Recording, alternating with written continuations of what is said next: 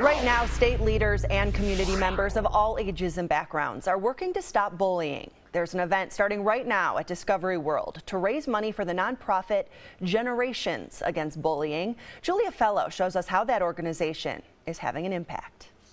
Suicide is one of the leading causes of death for children 14 and younger. An 8-year-old Racine boy is sharing his personal experience with bullying, offering hope and to save lives.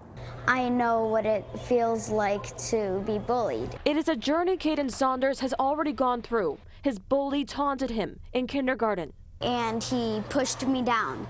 Since they were the same kids every single year, it kept getting worse and worse. His mother, Nanette, connected with Generations Against Bullying. They helped him to manage his stress.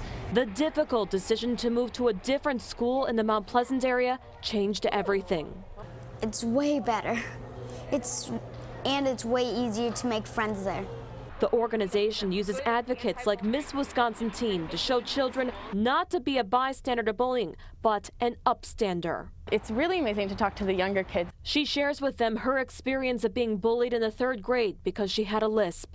I just tell them that the teachers are really there to help. Caden now sticks up for his classmates who are picked on. He has advice for other children. My advice is to try to ignore them. The funds raised from tonight's event will help the organization hold more programs at schools and communities throughout southeast Wisconsin.